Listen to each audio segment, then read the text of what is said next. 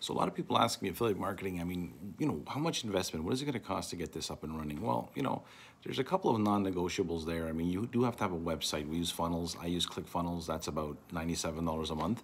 You're going to want to have an automated email responder to, send emails out for you. I use Aweber, which is $29 a month.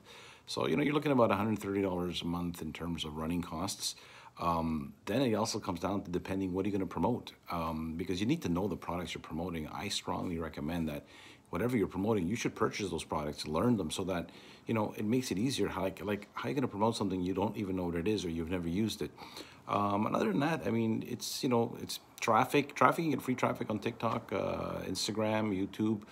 You might want to purchase ads. That's totally up to you. That's optional, but it's not necessary. So that's pretty much it. I mean, for my running expenses now, because I have a huge email list, it costs me more than $29 a month. I'm probably up to like $200 a month. So I'm running now probably close to around $300 a month to run my business. And that's really it. It's not a big investment. If you want to learn more, just click the link down below there. If you like this video, comment, share, and remember to follow me. And if you want to get started, check the link in my bio down there. Thanks.